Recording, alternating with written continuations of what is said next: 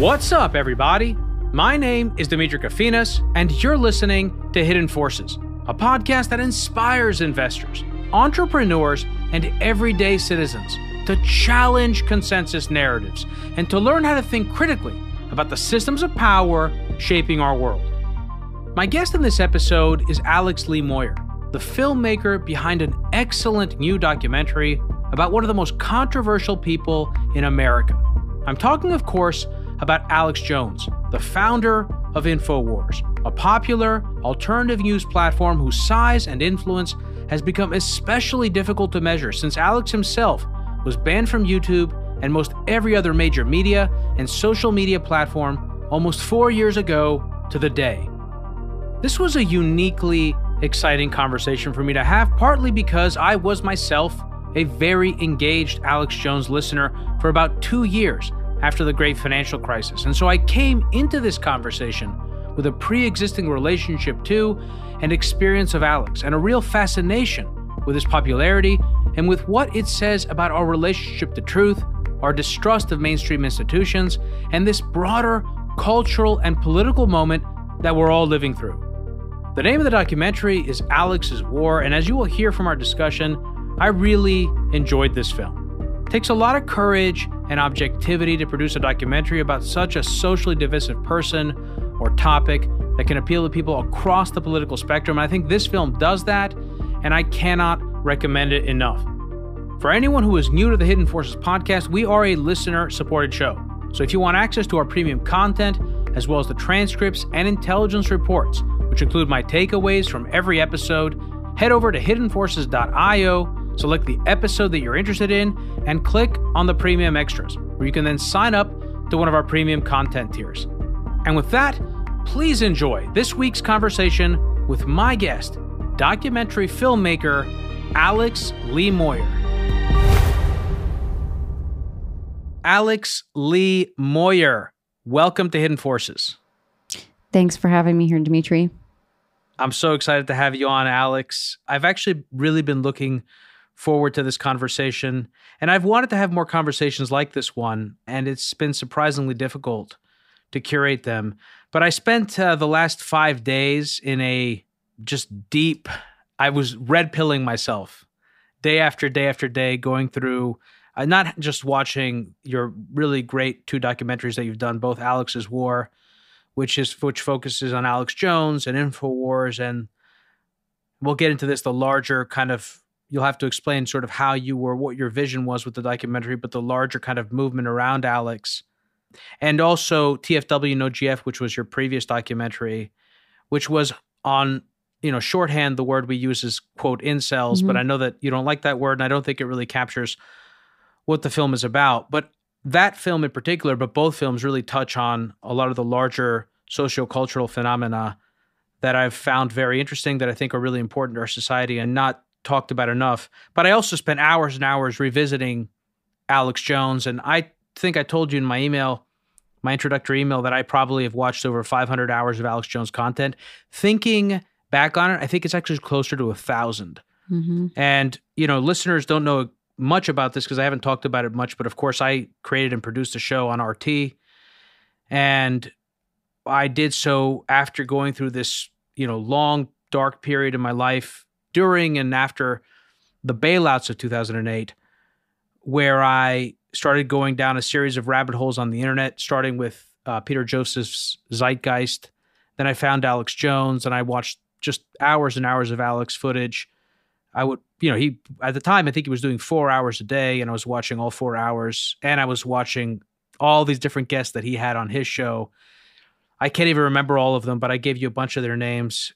And I think it was all part of this thing where the world that I understood to be true, the rules that I thought were sacrosanct, how I thought government operated, etc., all came crashing down after the 2008 financial crisis. And I went out looking for answers. And that entire process has ultimately led me here to where I am today with this show. So I want to set this conversation up by asking listeners 2 things. One, to keep an open mind in this conversation. There's no judgment here. We're trying to have again, an open-minded conversation about an individual who has been deplatformed and about much larger topics that I think arise from that and from him, and that he, I think, has been grappling with for many years himself, and to hold contradictory ideas in your head at once. And if I didn't say it already, try to suspend your sense of judgment around a lot of these issues that oftentimes we develop approaches to based on what we're told or what we think will be punished for or not be punished for. So, super long-winded, impromptu introduction, Alex. What I would love to start with in this conversation is to learn a little bit more about you, because I've done my research, as Alex would say, and I've done my research, Alex, and I know you moved around quite a bit, so I can't really ask you where you're from, but where are you from? You know what I mean? Like, how would you answer that question?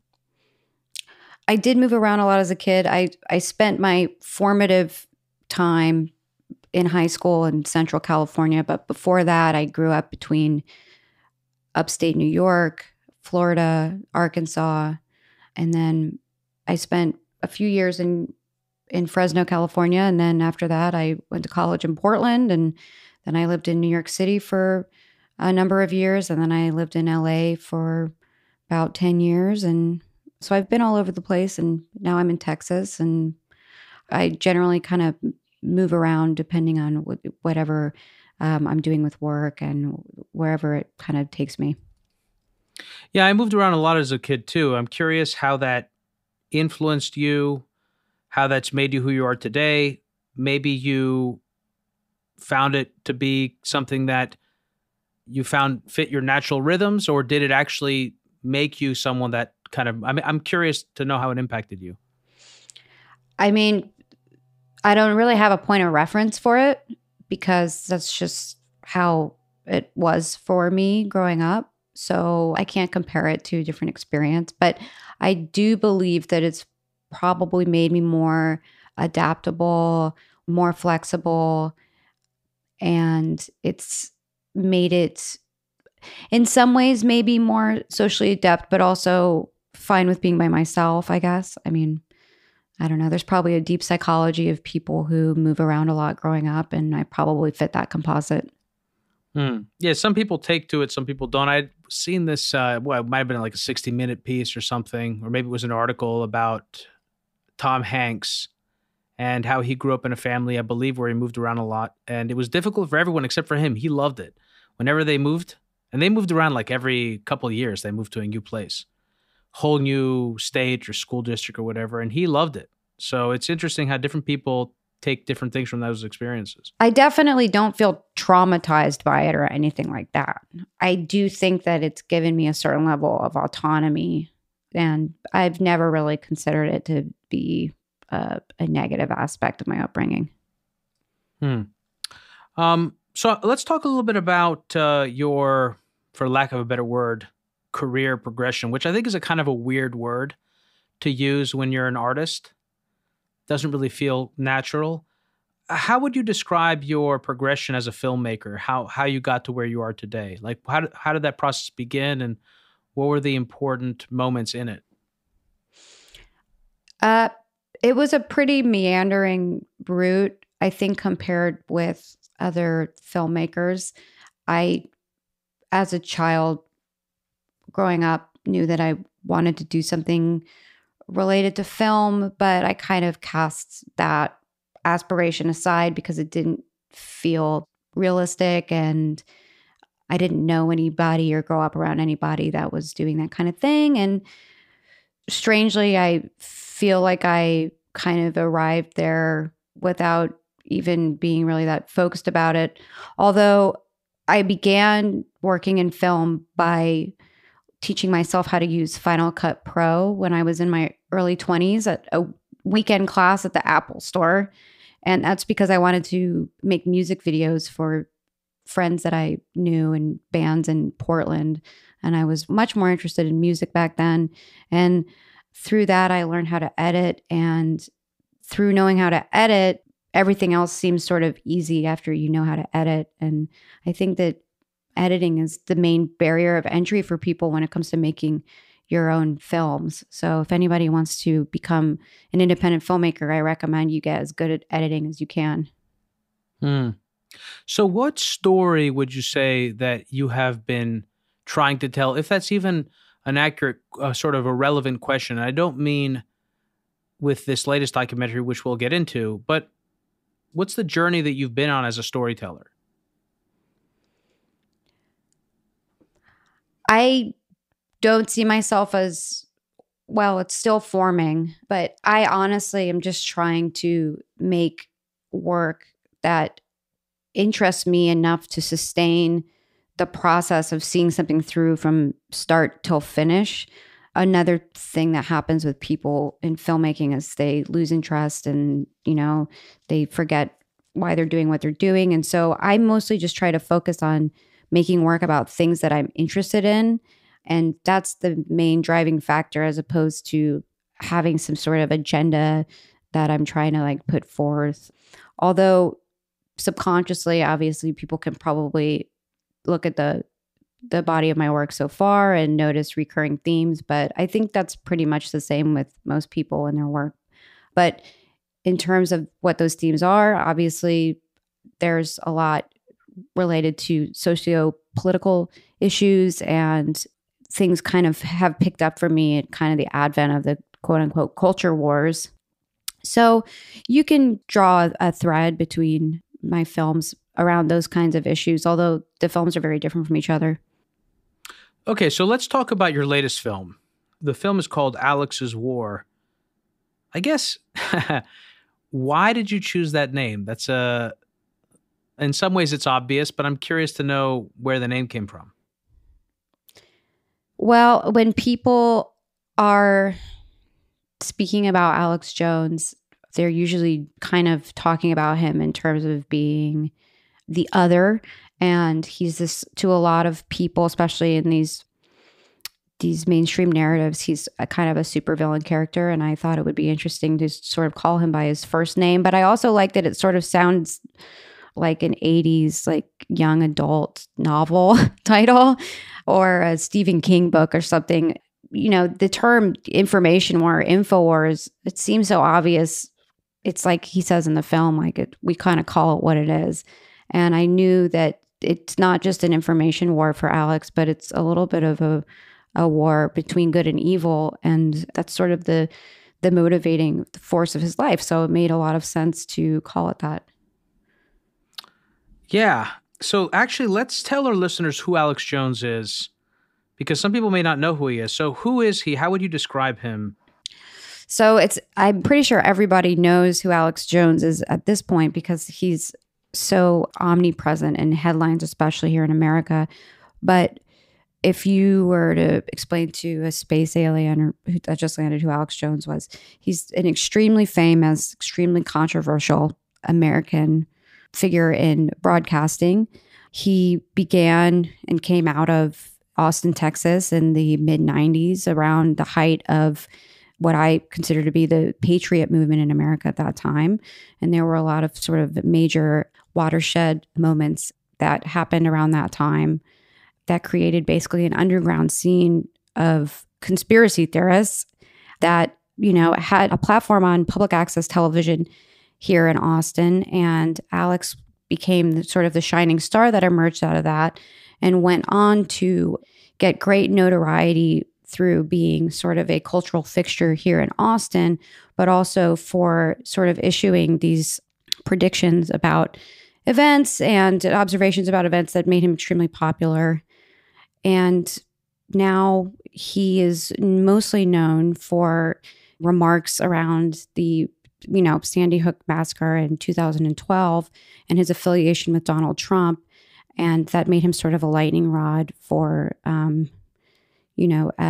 the progressive / neoliberal movement in America to sort of quash any alternative narrative around those events. And he's sort of the mascot for the American populist movement also. Yeah, I think that's a pretty good summary. I've never been to Austin, believe it or not. How well known is Alex there? I actually don't know what his day-to-day life is like here in Austin, but I think pretty much anywhere he goes. In fact, I've spent more time traveling with him than I even here in Austin. If I need to see him, I'll go down to his studio where he spends a great deal of his time. He probably spends, 12 hours a day there, if I had to guess. So I know that in the 90s, he was much more social and got around a lot more. Famously had friendships with, Richard Linklater. He's friends with Joe Rogan here, who's obviously, an import. But he was kind of disregarded. He wasn't really regarded as being dangerous. It was more that he was just part of the landscape. And there was definitely a culture here of those sort of, the populist elements. And so he wasn't really considered to be dangerous back then, like people consider him to be now. So that's a good question because again, like I'm very familiar with Alex, but I stopped watching him around 2011 or so. And I'm not really entirely clear beyond some of the documentaries like Megyn Kelly or when his appearance on Piers Morgan, as well as some of the instances where his name came up when he was mentioned by Hillary Clinton, let's say, or alluded to by Barack Obama in that clip where he said that Alex Jones, again, he didn't name him, but that Alex Jones said that he and Hillary Clinton smell like sulfur, implying, of course, that they're demons of some sort or another. I'm not entirely clear myself on just how, let's say, demonized he has become within certain sectors of society, within certain ecosystems. I mean, is there quite a bit of time or was there quite a bit of time spent discussing Alex Jones specifically on, let's say, CNN or MSNBC or some of the more left-leaning or mainstream media outlets in the last 5 years? Are you saying that you haven't picked up on the fact that he's like the most hated man in America besides Trump? No.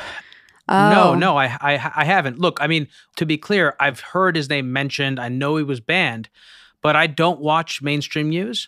Well, that's refreshing. So, I think it's poisonous, actually, and I've talked about this before. I think mainstream cable news outlets are, well, we can get into that, and I'm sure we'll have a chance to discuss that. Again, I think this is why this conversation is nuanced, because I have my own views about the quality of journalism that Alex does or the kind of information he puts out. I mean, in fact, it's kind of right there in how he describes the information ecosystem. Alex talks about it as an information war. His company is called InfoWars. He sees everything as propaganda. In fact, I think that's a quote from your documentary as well. And so the kind of journalism he does is not the kind of journalism that I think America needs or wants, but that's a separate conversation. Right. And maybe we'll get into it. But yes, so I don't actually have a really clear idea about what the mainstream narrative that has been perpetuated about Alex is. So I'm curious to hear from you what that is. Well, there's another part that seems so obvious that I take it for granted that I don't even mention it, which is that a lot of Alex's quote unquote appeal is that he's not really just a journalist. He's a really larger than life, bombastic, hyperbolic. At times he is almost evangelical in his delivery of, his content. And so that makes him a firebrand, and it does make him a natural heel for people on the quote unquote left, although I don't really know that those terms mean anything anymore like they used to. But his major point of notoriety now, despite his 25-year and plus career, is the fallout around Sandy Hook. And for many people in America, that's all that they know about him, or, his claims that Sandy Hook was a hoax and a false flag event. If you know anything more about Alex Jones, you know that, of course, follows a pattern of what Alex has been talking about around every major event in the last 25 years. So that wasn't really a one-time thing. He said the same thing about 9/11. He said the same thing about the Oklahoma City bombing. And that's sort of his modus operandi, is when something big happens like that, especially something tragic, he's the first one to sort of point the finger at the New World Order, as he says. So he tells a story, he paints a picture, and it's definitely a larger than life narrative. And a lot of people are very entertained by it. And that's why I think he's gained such an appeal. But also I think that's why so many people have a knee-jerk reaction to him.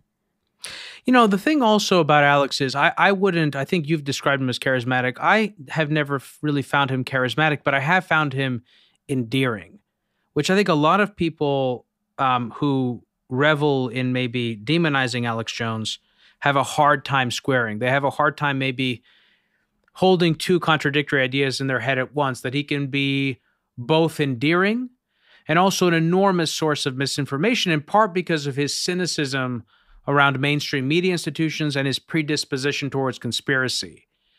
And that actually is a good segue to your documentary and the way that you chose to open it, which is with this very retro, bare bones, one shot of Alex sitting at a table. And he says to the camera, "The story you're about to see is true. All of it is verifiable and documented, from the news articles to the actual first time to be ever seen video from inside. This is reality. Truth is stranger than fiction." And like I said, I felt transported to my childhood living room, sitting on wall-to-wall carpeted floors, watching Robert Stack in a trench coat about to pull back the curtain on some unsolved mystery. And then the next scene takes place in Washington, D.C., where you have BLM protesters and Trump supporters walking past one another, and in some instances yelling at one another. And while watching the continuation of that scene, I felt this sense of unfettered, subversive experimentation that, like I said, to me was reminiscent of my early childhood. And in some ways, even though it didn't have anything to do with the internet, it brought up feelings like that.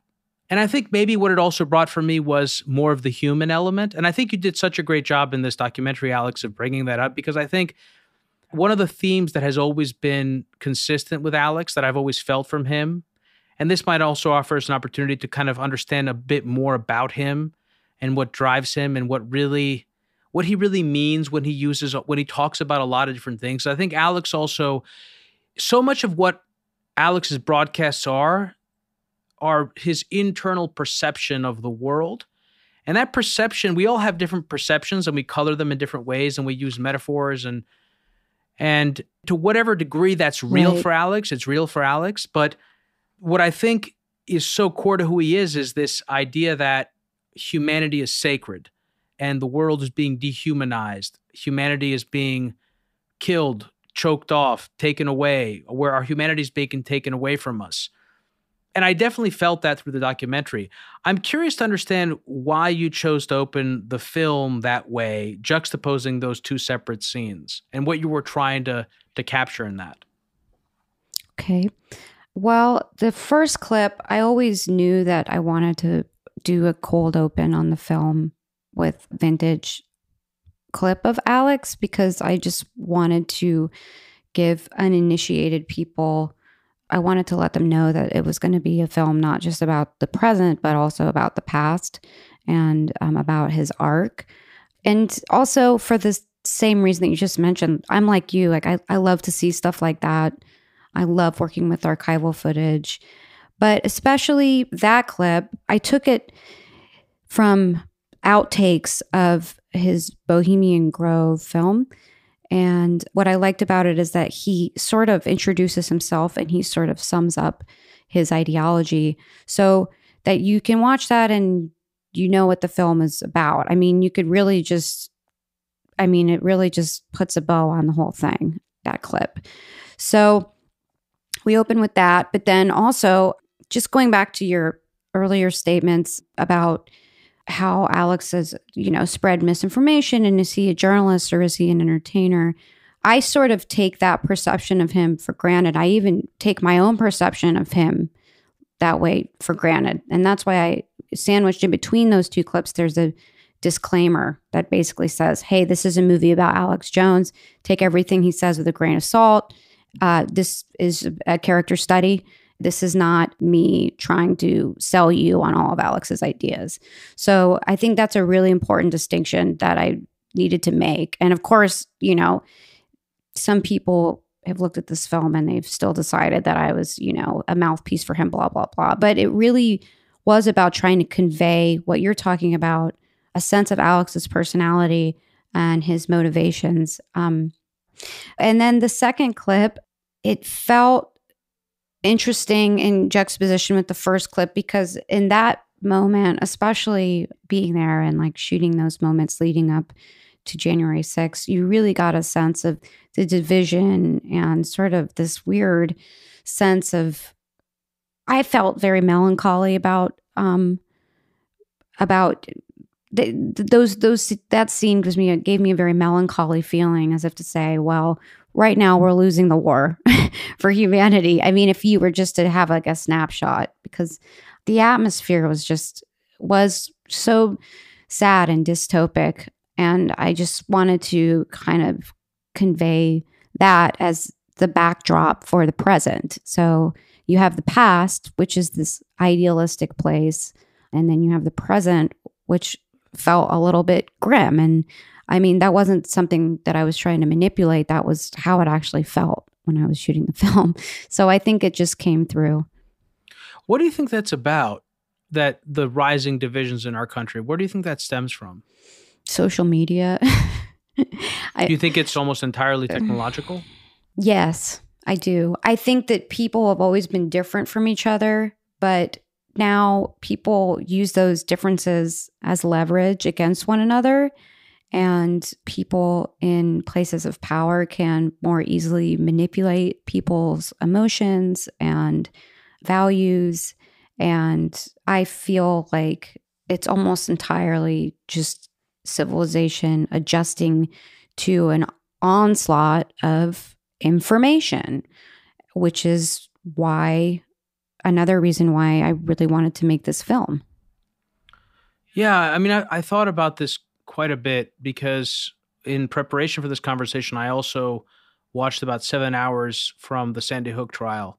And in that trial, there were all sorts of instances where the prosecution really made a compelling case and put forward stuff that Alex said on his show that just was totally disconnected from reality. Mm-hmm.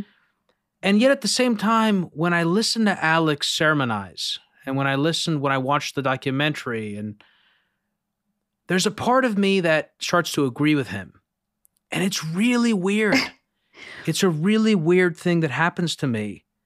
And I can't quite make sense of it. If I had to guess, I would say it comes back to this, that our sense of reality has been assaulted. First of all, we could, again, as we've done on this show, for people that are new listeners, we've done episodes focused very much on trying to understand the world ontologically, or whether or not that's even possible. I'll point to the 2 episodes, one with Patrick Grimm on mind-body philosophy, and another one with David Chalmers on the hard body problem and simulation. So without getting into conversations about what is possibly knowable at all, I think there is a consensus view of reality, and I think that societies go through periods where they're pretty much in sync on what's true and what's not true. And I think that in my lifetime, the gap between the officially sanctioned reality, what institutions and, quote, elites are telling us on a regular basis is happening, versus what we feel to be true, has never been wider, again, in my lifetime. Yeah. And I think what Alex speaks to is that gap. Yes. So what do you think is going on there? Do you think that it's just what's happened over the years as his audience has gotten bigger? Or rather, as a result of the fact that this gap has grown, people have left mainstream media institutions in search of something else? And so this is what has been driving interest in Alex Jones's content? Right. Well, first of all, it doesn't help that sometimes he's right.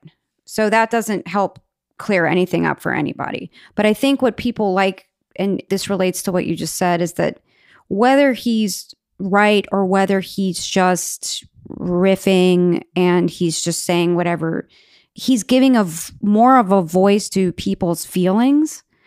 And I think that's good enough for a lot of people, because they don't really have, it's like they're living vicariously through him and how he makes them feel. And I think that is part of his value to a lot of people. And especially when it's so hard now for people to get clarity on some issues, and even to try and seek that clarity out, put yourself in an uncomfortable position.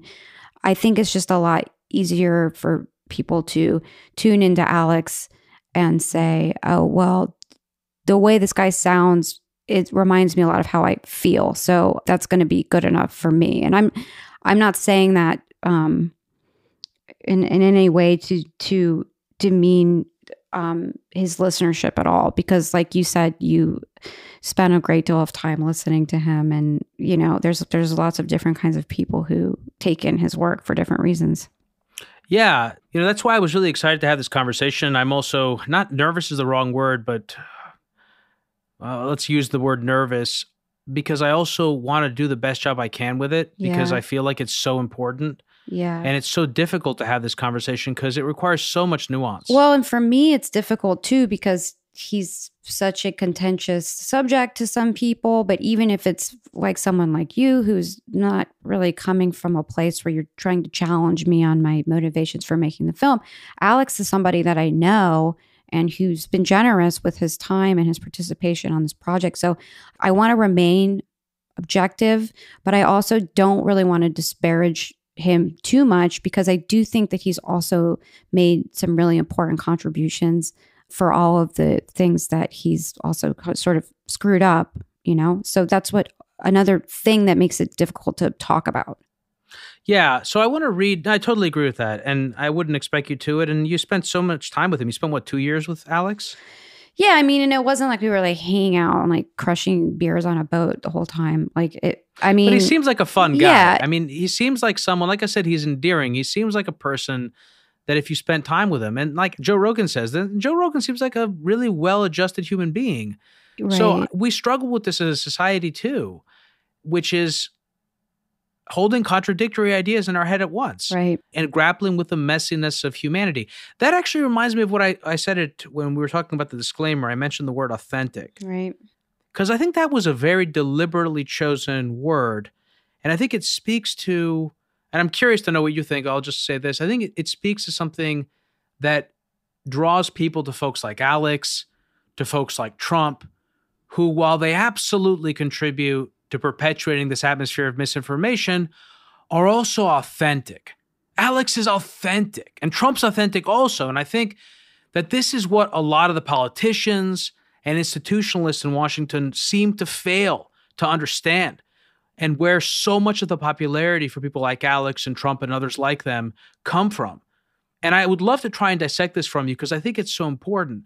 Again, it speaks to this point that we were talking about earlier, which is that the gap between officially sanctioned speech, officially sanctioned reality, and what we experience to be true and feel to be true in our own lives has never been greater than in my entire lifetime. That's one. And number two, these folks feel so fake and inauthentic. And people want to feel like they're experiencing something real. And that I think also speaks to this whole thing about humanity. When you look at Alex, he's a hot mess. He is a hot mess. And it was so funny when he was interviewing you guys were on and it's endearing.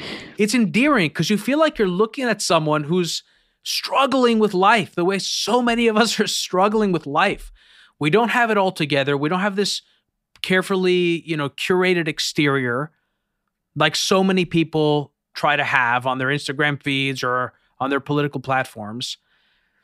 And he doesn't have it all together. So there was something else I was going at with that. You wanted to, I can respond to the use of that word authentic. I agree with what you're saying.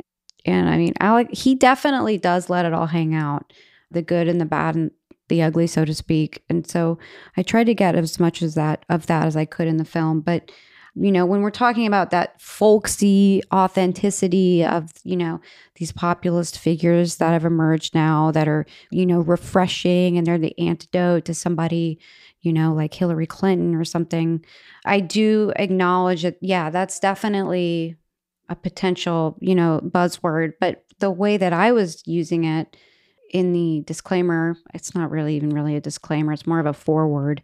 I just think that authenticity is something that I strive for in my work, and I really want to convey.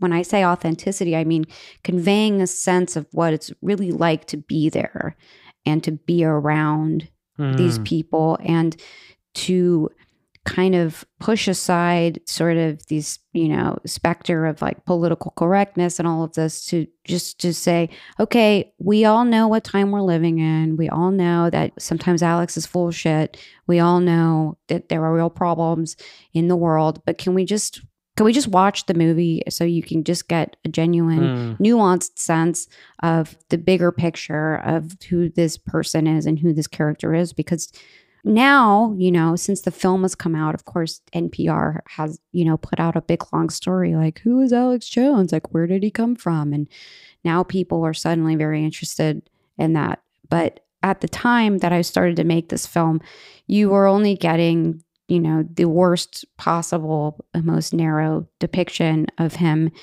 which begs the question, well, if this guy's so awful and so horrible, then why do so many people tune in to listen to him every day? And I just wanted to shine a light on that.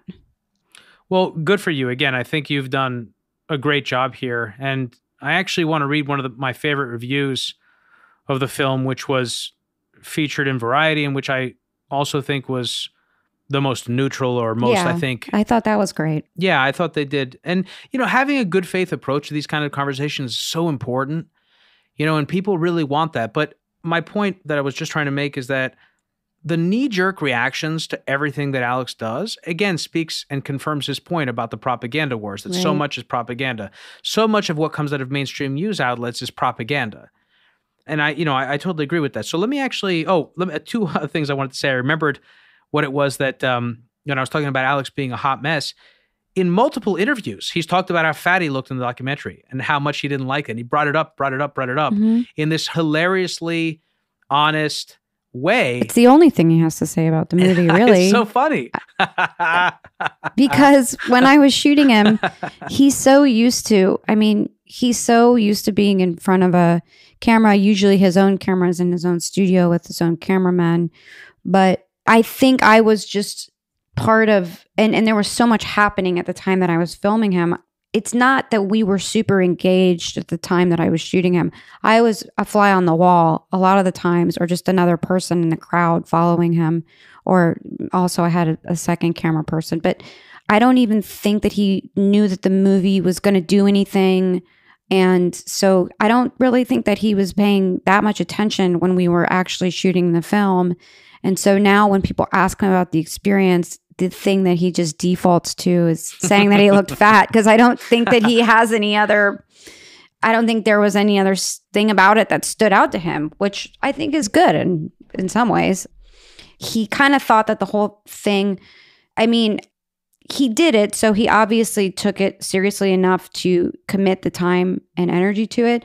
I think that he didn't know that the film was going to go anywhere, and so he just sort of took it with a grain of salt, I guess. But yeah, well, again, that speaks to the authenticity, to the to kind of the way that he approaches things, and he puts out so much content that right. He just thought it was one more thing. Exactly. There's a great scene also in the documentary that I loved, made me laugh so hard, was when he pissed on the Georgia Guidestones. And he said, one more thing off my bucket list. Right. So there's actually I have so many quotes in the intelligence report for subscribers who are Super Nerd Tier that I pulled from your documentary and from some other places while I was, whatever you want to call it, doing my research or whatever term you want to use for it. So I'm going to read this one, and I want to get your reaction of it. It's from the Variety magazine. I found it relatable on many levels, again, as a former, intense listener of Alex Jones's. Yet, it wasn't all conspiracy. Jones was like a preacher, and what he was preaching was a religion. Stop the dehumanization. And really, who doesn't think contemporary America is dehumanized and only growing more so? Who doesn't feel at times in this society overly controlled by technology, by the corporation that rules the technology, by the government that works hand in glove with the corporations, by not just one, but two political parties that seem increasingly out of touch with the needs of average people? Jones, like Trump, tapped into all that. But what gave it meaning was the way that Jones, a political Carney Barker, used conspiracy to reverse engineer history. To him, every disaster, every predicament, everything about our world you don't like had been planned and caused. By whom? By them, the globalists, the pedophiles, the technocrat corporatists who want to use vaccines to sterilize the population. How do you interpret that paragraph? How accurate do you think it is? I'm just curious to get your reaction. Awesome. I mean, that a career Hollywood critic, and what was the name of it? He's very well known. Owen Gleiberman. Yes. So he's very well known, respected critic. And that somebody, I don't think he necessarily took that all away from my film, but he definitely summed it up. I can't really argue with anything there, especially as a perspective, as like a grounded, like class, like someone who's probably like a classic style liberal. I think I couldn't really hope for any better takeaway than that description. I mean, it's totally astute. Yeah, I totally felt so too. And, let's just focus in on we talked about it a bit earlier, but I want to talk about it a bit more. This dehumanization, because it's come up for Alex all the time. And it's amazing how consistent he is. I mean, very little has changed. I think the one thing that I wonder if it has changed with Alex, that maybe because I haven't watched enough content since back in the day, again, like I did some watching of his show, it feels like his ego has gotten smaller, maybe a little smaller. Has anyone told you that maybe he talks about himself less than he used to? Since I've known him, gotten to know him, he's always at least projects an air of humility. He often says, I don't, people will ask him about the film. Another thing that he'll say is, I don't like looking at myself. I don't need to see, it's just weird to watch a movie about yourself. And I'm sick of talking about myself. I'm sick of myself. That's another thing that he says a lot. And I mean, maybe anybody would feel that way if they were on air for several hours a day for 25 years, the way that he's been. He's also so regularly sort of shamed by people outside of his immediate circle that, I mean, if it was me, it would probably balance out my ego a little bit too. But I think he's more self-aware. For somebody that seems so like wild and chaotic, he's a lot more self-aware than people give him credit for. And maybe it's better that he seems like he's just, bumbling around, but he's actually not. And he understands the way that he's perceived, and he understands his place in pop culture. And I think, and in the culture at large. And I think that he also, I don't know how he truly feels deep down, but I think he knows that that's probably the best way for him to at least portray himself, given all of the circumstances surrounding him. Yeah, actually, there's another quote that I want to read at some point. I'll bring it up later, but it kind of gets, I think, deeper into his psychology and emotional state and sense of spirituality and kind of what mission he feels he's on. But let's actually stay on this point about dehumanization, because I'm curious. It kind of wraps into another question that I wanted to ask you, which was, what are some of the most unifying messages or feelings that you think people who follow Alex Jones or who travel in those same circles share? Is this one of them? Yes. And it's interesting because I do think that that's a theme that also flows over from my first film. This question of people feeling as if they're being left behind by, quote unquote, modernity. I think that Alex gives a voice to a lot of people who feel sort of stifled and left behind, either economically or socially. I mean, but I guess that's what populism is, right? Do you feel like that also speaks to something we were talking about earlier, or maybe we didn't? I mean, I talked about how the film made me feel, especially the beginning, the simple shot of Jones speaking to a camera, how it made me feel like I was about to watch Unsolved Mysteries, Yeah. And I feel this way quite a bit. I feel like the world has become unrecognizable to me. Yeah. Yeah. And I don't know that is comparable to what our parents' generation. I mean, I understand that every generation feels, for the last 200 years or so, ever since the first industrial revolution, feels like the previous generation, or when they get old enough, they feel like the new generation or the new world kind of feels very different. But I think that is uniquely true for us. How much of a role does that play in what's happening in our society? Well, I think for people, are you a millennial? I am. I was born in 1981. Okay. So I'm 1983.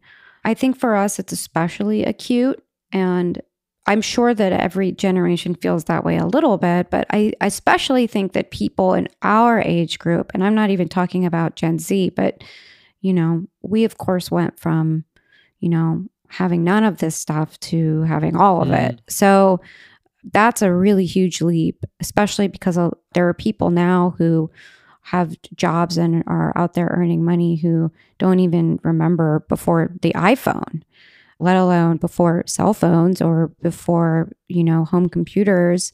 So it's quite a leap to make. And, it can really put it in perspective when you go back and watch something that's only, 20 years old and it feels like it's 100 years old. It can jostle you emotionally. And I think about it every day. So if that bleeds over in my work, then great. I think that's fine because that's, what I'm thinking about.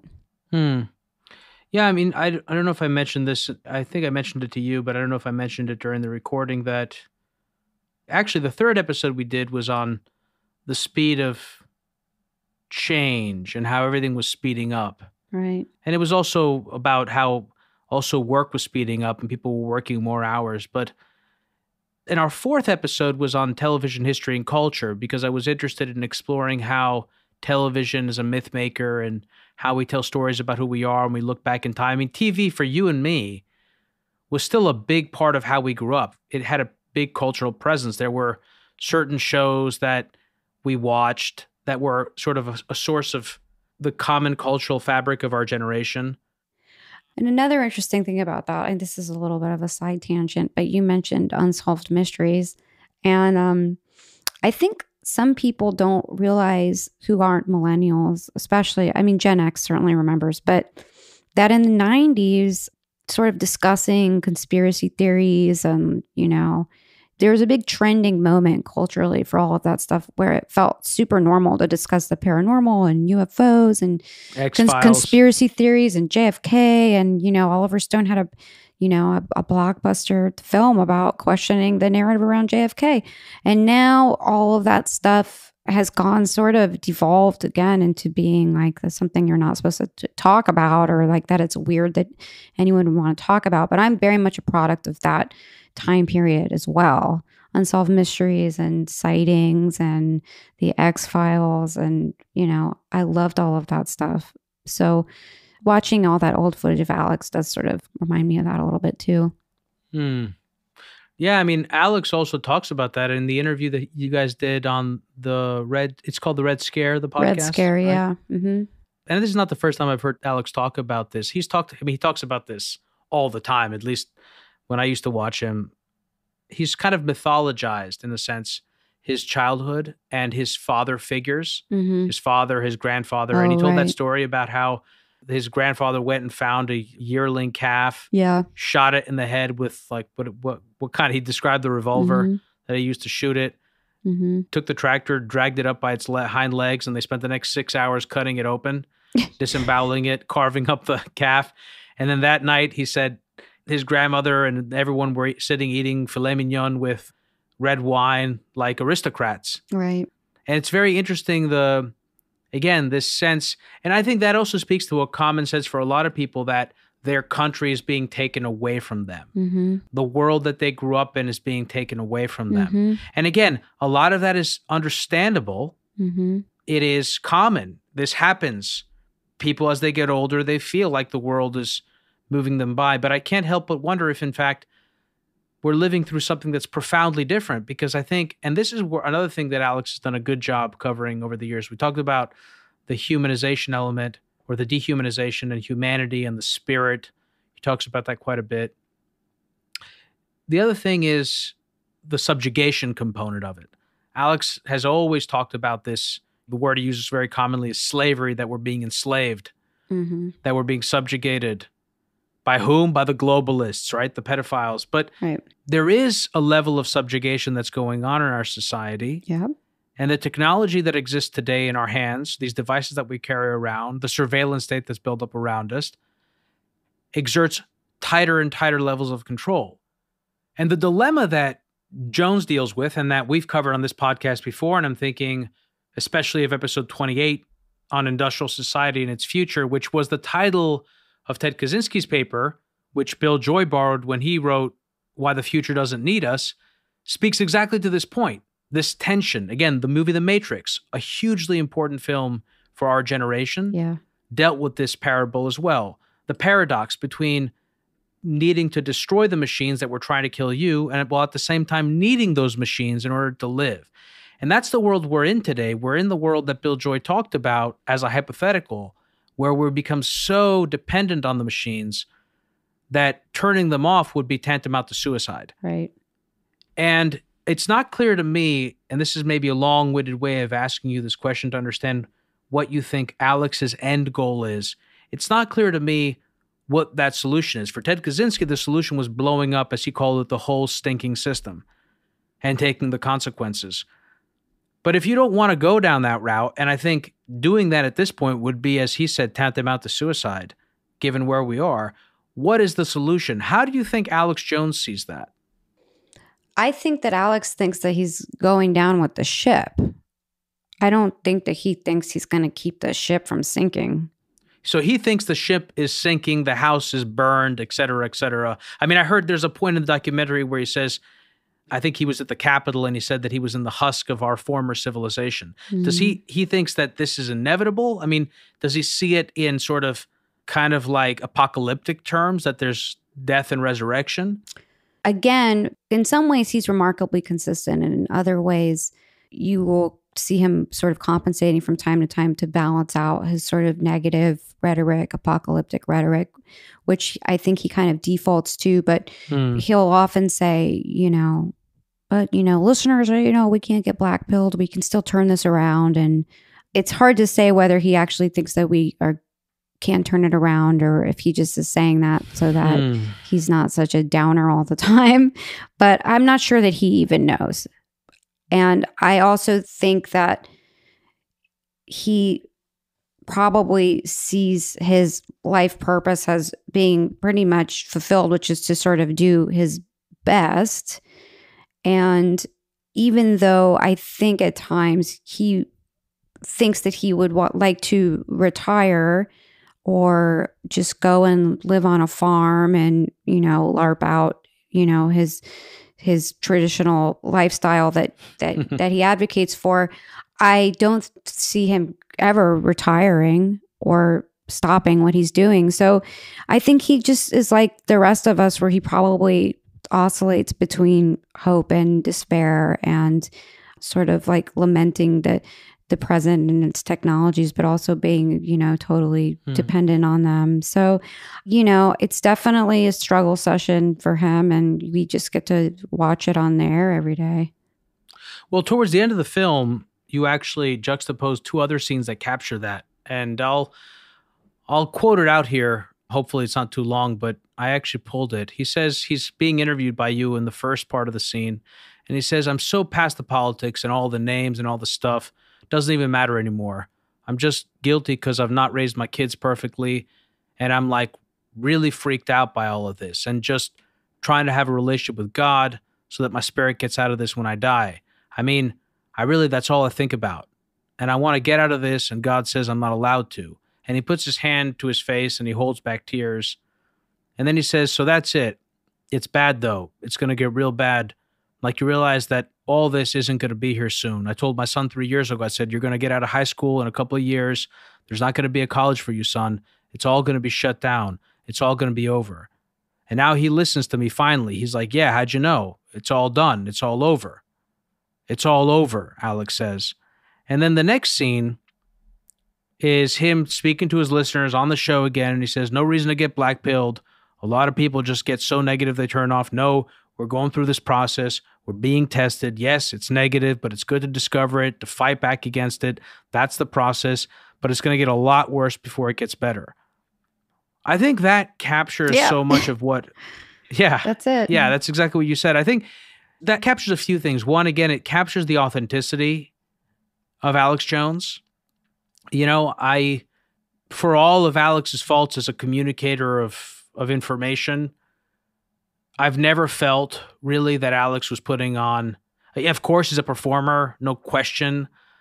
but I always felt like I could find something real in him. And there are so many scenes in your documentary and elsewhere where you can feel that he's really struggling. He's really struggling with this thing that he's been carrying around with him his whole life. I mean, again, you pulled up footage, a bunch of great vintage footage. Some of it was, I think he was speaking to an FBI agent over the whole Waco thing. There was another piece of footage that you pulled from a DMV when the government was changing. The thumb scanners, yeah. Exactly. I mean, he has been on this ride from the very beginning. And I guess I'm curious to understand, where did that conviction around this come from? Did you delve into that at all? Did you ask him, like, what sent him on this road? I know he talks so much about his dad. It seems that he really loves his dad. Actually, is his father still alive, actually? Yeah. Oh, yeah. Both his parents, and they're still together, and he's got a great relationship with them. Yeah, well, that's how it's always sounded. And so, like, I never could quite understand if this was something that, for lack of a better word, he became indoctrinated in at home, because so much of the literature that he talks about, Gary Allen, for example, None Dare Call It a Conspiracy, a lot of the stuff, the Club of Rome, Limits to Growth, Danella Meadows, a lot of this stuff came out of the 1970s. So I don't know how much of it is that he got shot out of a cannon with a certain amount of indoctrinated material. How much of it is also, again, you talk about it in the documentary, he talks about it, about how he got into a lot of fights. I mean, he's always been a kind of a brawler. So I'm just curious to understand how at such a young age you had so much conviction around these same things that haven't changed much.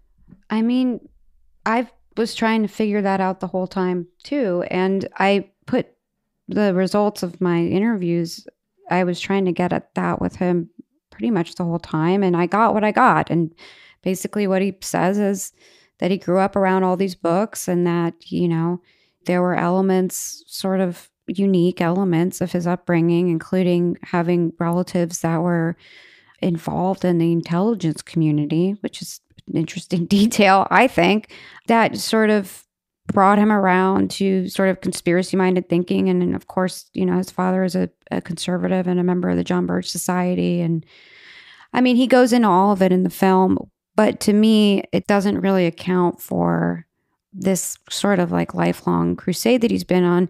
And one thing that this brings to mind is that every time 2 out of 3 interviews that I do about Alex Jones, the interviewer usually asks me if he's a phony or like a performance artist, or he's just an entertainer. He's just trying to rip people off. He's just trying to hawk his supplements. And I just don't think that those people really actually paid attention to the film or really know anything about him when they're asking me a question like that, because there's 100 different, thousands of different paths that he could have taken in his life, and he didn't. And it hasn't really been that easy of a road for him, no matter how much money people think that he's making off his business and what he's doing with his money. There's a lot easier ways to get success and notoriety, especially for somebody like him who, especially as a young man, was a big, attractive, intelligent person. He probably could have gone on to any kind of broadcasting he'd wanted to do. But yeah, I mean, I just sort of digressed there, but I don't know. I think he actually believes in what he's doing and that it's sincere for sure. But I don't know how he got so much energy. I don't know. Spark plug. Actually, I think someone had read once, someone described him as being built like a, quote, spark plug. I think he reminds me of like we used to like sort of affectionately like refer to him as, he's like a Yeti, and he's like moving so fast, and he's always moving from one place to another. So I was always just chasing after him, and he's sort of like shaped like a refrigerator. So it's like for somebody shaped like that to move as fast as he does. And he's never doing anything like without purpose. He's always like on his way to do something else. And he's so kinetic, and it's a lot to keep up with. You had a lot of scenes from the January 6th protest not riot. What would you call it? I don't know what the official term I don't know. I mean, insurrection is the official term. But the January 6th time at the Capitol, where some people broke into the Capitol Hill building, that's actually not something I'm very curious about. Also because it's clear that Alex really wasn't, it seems at least from everything I've seen, wasn't really involved in that. In fact, he was actively telling people not to enter. But like I said, I actually didn't even know that there were people that were saying he was involved because I don't watch mainstream news outlets. But I'm actually more curious to understand what his views are around the 2020 election and its legitimacy. It sounds like he's very clearly believes that the election was stolen. Is that correct?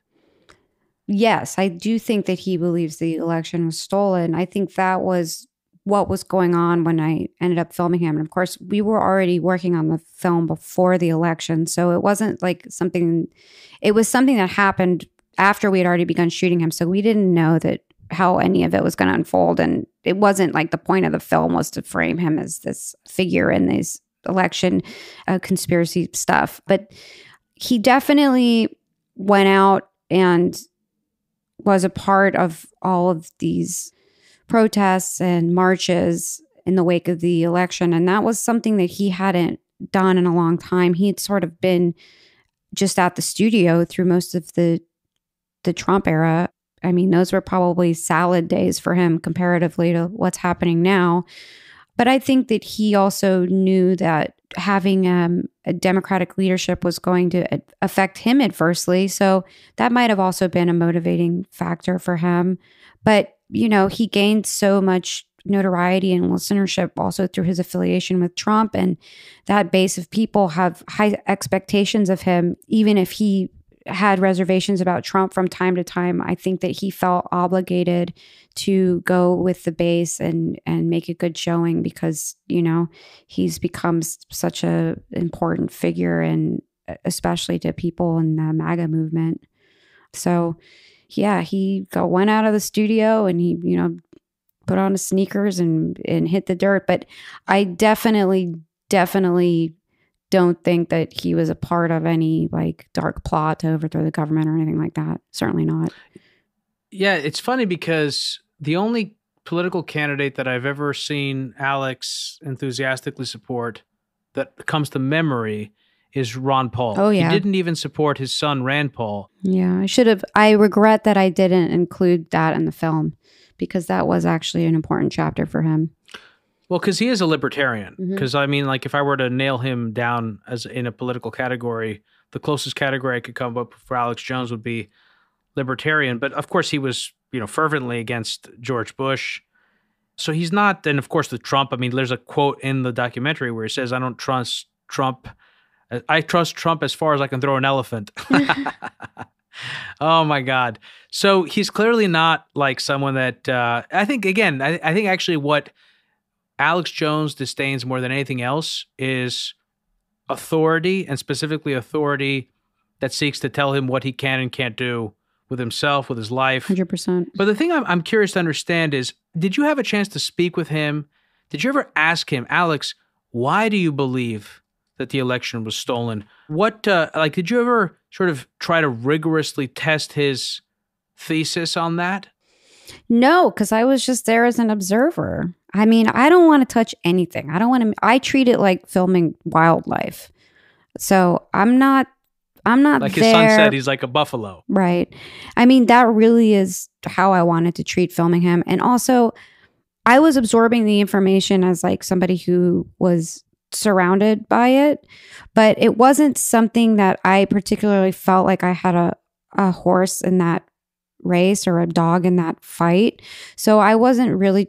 And also, Alex probably knew a lot more about why he thought what he thought than I did. And who was I? It's like some petite woman who he just met who's falling with the camera to challenge him on, you know, his views about the election. I was just there to film it and sort of distill and curate, you know, the footage that I got and the information. But I know at the time, the big thing that they were, and of course, that's a closely knit group of people. So people who were working on doing that investigation into the election were also people who Alex knew. It's a pretty small community, that sort of MAGA community. So he was getting his quote unquote intel before other people were, but they were obsessed with the voting machines at that point.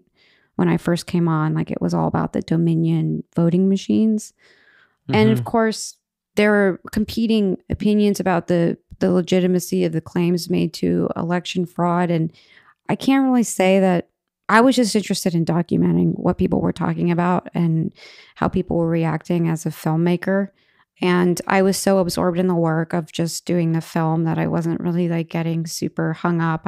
I was just thinking, wow, this will be interesting for the film. I know that sounds detached and weird, but that's sort of how I felt about it at the time. I was like, whoa, this is, how am I going to, what's going to happen next? I mean, I was sort of experiencing it as a filmmaker. So I think that's fine. First of all, like I said at the very beginning, I think we all need to be better at just not having a lot of judgment around these types of conversations. Yeah. Because we can't really learn anything.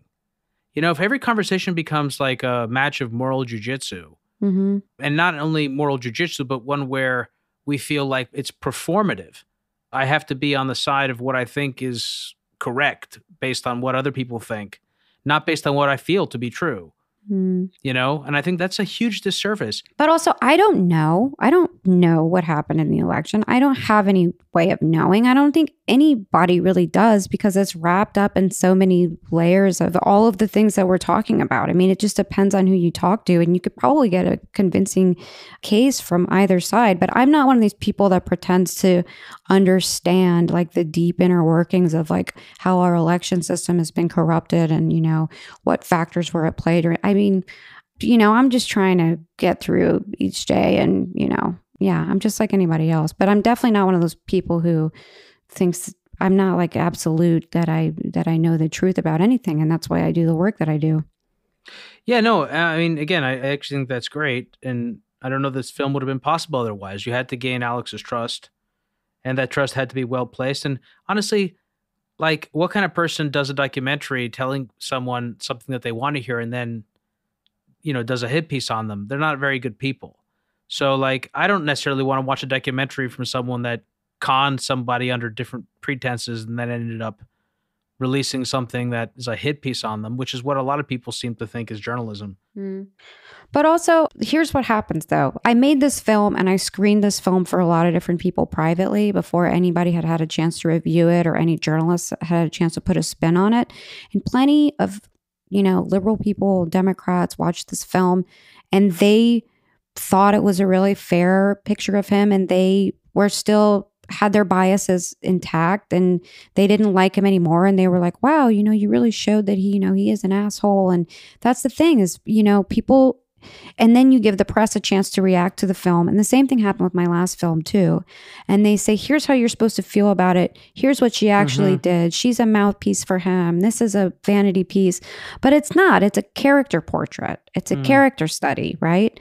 So people will retroactively sort of tell you how to feel about the film. And that's why I don't let journalists get a hold of my work until, the day that it comes out, because I at least want some people to be able to go in, without judgment and watch the film. Yeah, that was my reaction when I watched it. I've actually watched it and I thought there were so many unflattering moments, but at the same time, I thought, I bet there are people that don't feel that when they see this. But I have, again, I approached the documentary from my experience of having studied, listened to Alex, again, for so many hours. Yeah. But the reason that I bring up the 2020 election, it speaks to something that I think is actually one of the most important things that we're all struggling with. And that what I find frustrating in our modern information ecosystem, which is that, to your point, we don't really know, or let me correct that statement. Not when I say we don't really know the outcome of the election, what I mean is the vast majority of people, if you really push them, don't really know. Most people, they haven't spent enough time to feel really confident about something like that. The reason why most people feel confident one way or the other for most things in the world is because they have heuristics that they rely on to tell them whether something is true or not. Right. So if someone is very credible and believes something, and there's another person who's also very credible, and you have a series of people that are very credible and institutions that are credible, well, then you're just not going to doubt something. You're just going to believe it. The problem is that credibility in these institutions has fallen apart. And so people don't know what to believe. But the reason, and I don't want to like be long-winded here, I want to kind of make a point on it. The 2020 election is a good example. The whatever you want to call it, the FBI breaking into Trump's residence in Mar-a-Lago is another good example. Trump immediately begins to spin it. Right-wing outlets begin to spin it pro-Trump. The CNNs and the MSNBCs have been pushing anything anti-Trump from the very beginning, the Russia conspiracy thing, which was always just felt like such bullshit. And there was so much bullshit around that. Mm-hmm. And the 2020 election, my sense is that it wasn't stolen, or at least not materially, based on the credible people that I follow. But I can understand why people would doubt that, Mm-hmm. because there are people that are motivated to swing the election, and we don't really understand if that's possible, what it would take. And we're just living in this period of time in American society where people just don't know what to believe anymore, for good reason. Mm-hmm. And where I get frustrated with Alex, and again, this wasn't the point of your documentary, but it's inevitable that when you do a documentary on a politically important figure, Mm-hmm. it brings up political conversation. What frustrates me with Alex and with people who take positions that he does oftentimes is they point to the lies and the failures of the establishment. Alex Jones always does this. Whenever he's criticized, Mm-hmm. also the same thing at the Sandy Hook trial. So many times they confronted him with material statements he made, and his response was basically, well, what about them? Right. What about WMD? What about the New York Times? What about Judy Miller? Of course. Blah, blah, blah. But that's not a responsible response. That's not a responsible way to approach life. I understand that Alex's approach is that it's all a war. We're all fighting an information war, so you got to fight back. But the problem is Sandy Hook is not a one-off. Sandy Hook reflects what happens when every time the establishment puts out a narrative, your response is, it's bullshit. I'm going to come up with a completely different narrative to fight back because I don't believe their narrative. But I think it would benefit all of us if we were more honest about, one, how little we know and believe and trust today, and just sit with that lack of trust and be able to kind of work through it, which I think actually speaks to the importance of filmmakers and artists like yourself. And to also be empathetic, be open-minded, have these types of conversations, try to understand where other people are coming from, because the country is super divided. You know, we didn't have a chance to talk about your documentary, TFW No GF, Alex. I recommend people listen to both. But like, that documentary captures so much of this, not the disinformation, the disillusion, the confusion, but it captures just the variety of experiences and the amount of, I guess, the thing about that particular documentary is the ways in which our society's different cultural subgroups and substrata have broken off and dissipated and distanced themselves from each other, and the loneliness that exists in the world, the disconnection. And I just think these things are important, and I commend you for, really doing something that I think is courageous, which is putting yourself out there, doing a documentary about a figure who has been deplatformed. And that's scary because that could destroy, Alex is Right. doing fine apparently, but that's going to destroy most people's lives. If you get banned from using certain payment processors, banned from using social media, it's devastating. Right. And that's a sort of a major theme that we didn't touch on yet, which is whether you think that you approve of what Alex says or his messaging or not. Really, all of this putting on Alex on display currently is a question about whether or not people should have the right to say those things. And that's what people need to be paying attention to, even more than the moralizing aspect of what Alex said is, what does it mean for everybody else? Totally. So where do you think, in closing, Alex, I normally do a second part, but actually during the course of this conversation, I decided that I'd rather keep this entire episode available on the main feed rather than break it up for premium subscribers. Where do you think this takes us? Where are we going with this kind of civic moment with the controlling forces in society, the deplatforming, people's freedoms? How do you see that trending? Well, as we've been saying, since people don't know what's true anymore, they're defaulting to their tribes, and they're defaulting, more importantly, to their emotions and their safety zones and where they feel safe because they feel that there's, an imminent threat, since, it's the whole fog of war thing. And we just need to be really careful, I think, during this process, not to dismember the open marketplace of ideas out of fear. And I don't think that we should let fear become the driving factor of our policy. And I think it's really important that the First Amendment remain intact and that everybody has a voice, and that we don't let, corporations step in and decide what we're allowed to hear and what we're allowed to think about, because we're too, frightened in our own lives to sort of confront, things that make us uncomfortable. So that's something that I've been thinking a lot about too, in regards to Alex Jones, obviously. Well, look, Alex, like I said, it was great having a chance to think about these things ahead of our conversation.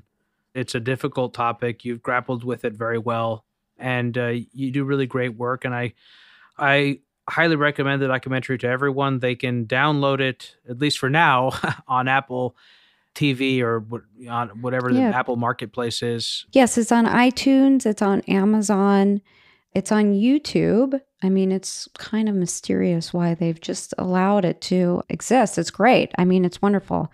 And it's also on the alternative platforms if you want to support Rumble, Rockfin, Locals, or Odyssey. They're all playing it as well. So you can get it most places, pretty much everywhere but Netflix. How has it done? I'm not necessarily asking for numbers, but like generally, what's the reception been? Has it gotten a large listenership? Great. It's done great. I mean, it's still in the Apple charts. Of course, before the film came out, it was number 2 next to Top Gun on pre-orders. And, the film has been out for a couple of weeks now, but it seems like it's sort of hovering in the charts. And so that's good to see, because it's definitely a slow burn and different people are arriving to the film at different times. And so I think it's doing pretty darn good for something about an alternative figure like him. Where can people learn more about you? And are you on Twitter? Do you have a Twitter account? No, I avoid Twitter. I'm too sensitive for Twitter. I do have an Instagram account. And yeah, I mean, I'm not really trying to be like a media figure or an activist or anything. I just want to keep making films, and I'd rather speak through my work whenever possible. Well, that's refreshing, Alex. So again, thank you so much for coming on the podcast. It was great speaking with you. Okay, thank you, Dimitri. Keep it up. For more information about this week's episode, or if you want easy access to related programming, visit our website at hiddenforces.io and subscribe to our free email list. If you want access to full episodes, transcripts, and intelligence reports, which include additional notes, resources, links, and other material that will help you get the most out of each and every episode, check out our premium subscription, available through the Hidden Forces website at hiddenforces.io. Today's episode was produced by me and edited by Stylianos Nicolaou. For more episodes, you can check out our website at hiddenforces.io. Join the conversation at Facebook, Twitter, and Instagram at Hidden Forces Pod, or send me an email at dk@hiddenforces.io. As always, thanks for listening. We'll see you next week.